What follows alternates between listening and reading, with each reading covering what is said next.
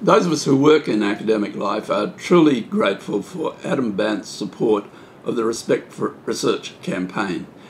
But it goes much beyond that, and we're also grateful in general for Adam's support for high technology and science in Australia.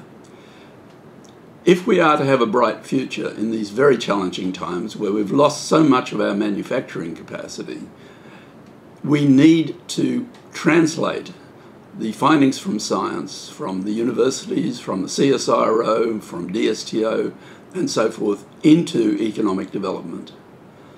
And that is a great challenge, and some things we need to do much better, and we need to fund our science appropriately.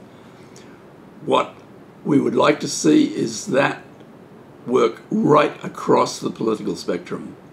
I've written material that's been used by Senator Mason of the Liberal Party. I talked to the Labor Party about their support for science, and it's fantastic to have the Greens coming in as well and having a strong voice through Adam Bandt. This is so essential for the future of our country, for the future of our young people, and for maintaining Australia as a truly first world nation.